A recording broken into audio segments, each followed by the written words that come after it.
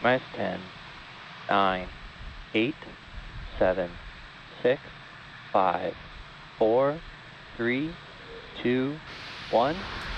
Engines full power, and liftoff of Falcon 9 and Inmarsat. Go Falcon, go Inmarsat.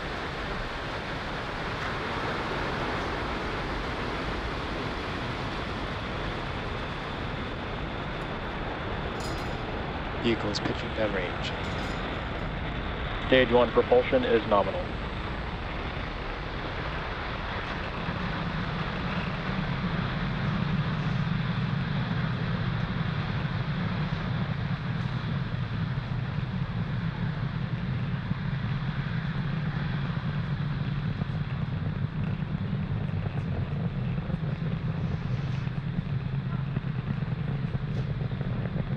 Power engine telemetry nominal.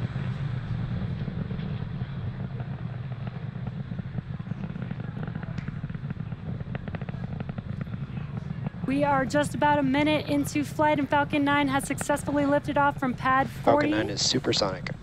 at Cape Canaveral Space Force Station, carrying Inmarsat's I-6 F2 payload.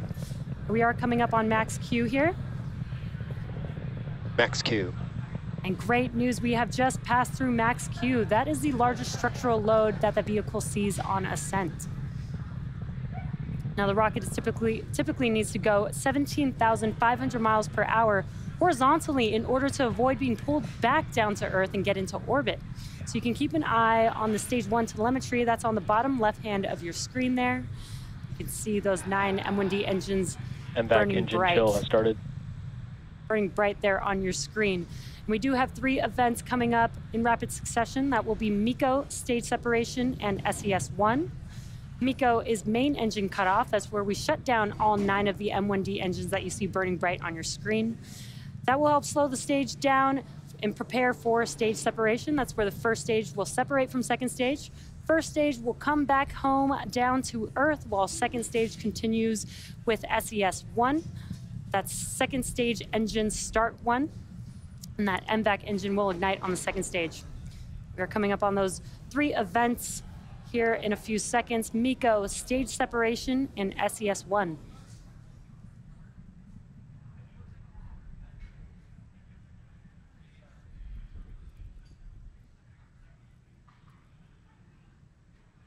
Main engine cutoff. Stage separation.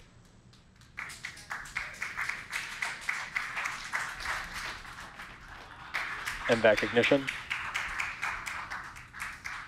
And very cool views of MECO stage separation. On your right-hand screen, you can see that MVAC engine is glowing bright.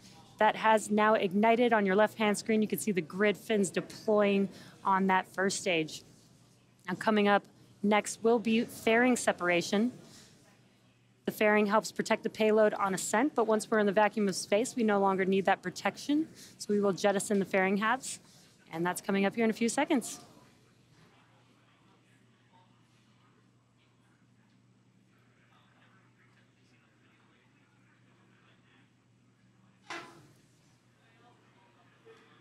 Fairing separation.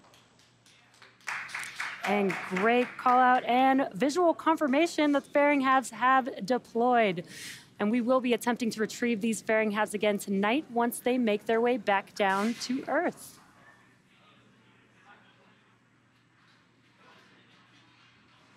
Acquisition of signal Bermuda.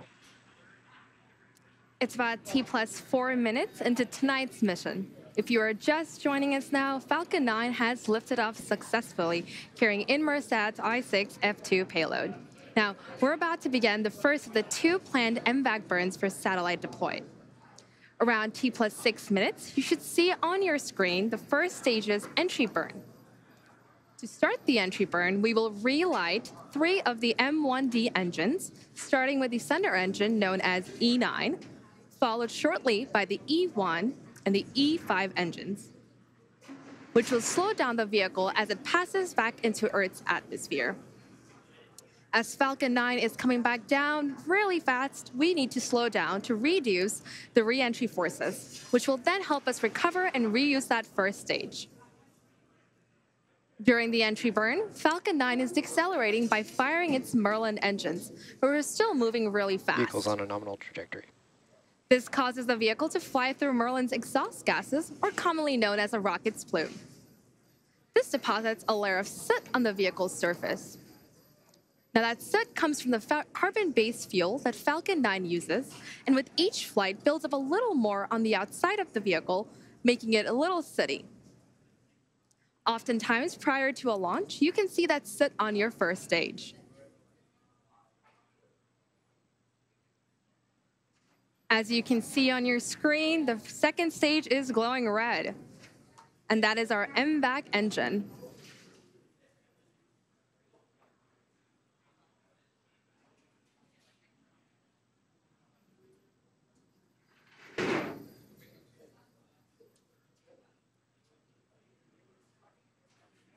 Now, coming up in a few seconds, we should be seeing the entry burn begin for the first stage as the booster comes back on its way to Earth.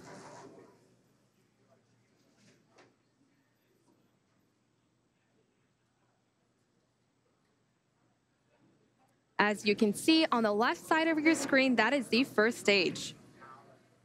And we're just a few seconds away from the entry burn begin.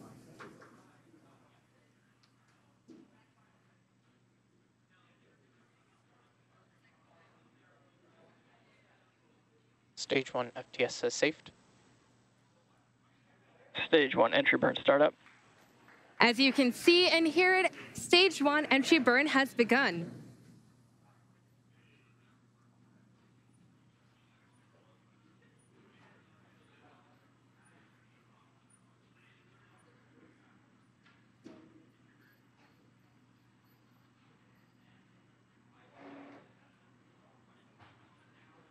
Stage 1 entry burn shutdown. As you can see and hear on net, stage 1 entry burn has shut down. Reusability is key to lowering the cost of spaceflight, which enables more investment in critical scientific research. Falcon 9 on your screen today is supporting and doing the re-entry burn for the third time. Previously supported the GPS-3, Space Vehicle 6, and the Crew 5 missions. Vehicle's on a nominal trajectory. The Merlins on the first stage are optimized for sea level. These achieve around 190,000 pounds of thrust during ascent and descent. Fun fact, at liftoff, Falcon 9's first stage has thrust greater than 5 747 airplanes at full power, and it's consuming approximately about 700 gallons of fuel per second. That MVAC engine on your screen is optimized about 220,000 pounds of thrust in vacuum. That is the vacuum of space. Stage 1 transonic. Coming up next, we should be seeing shutdown on our MVAC engine on the second stage, followed quickly by our landing burn on the first stage as it's coming back down. Stage 2 FTS says safed. Terminal guidance.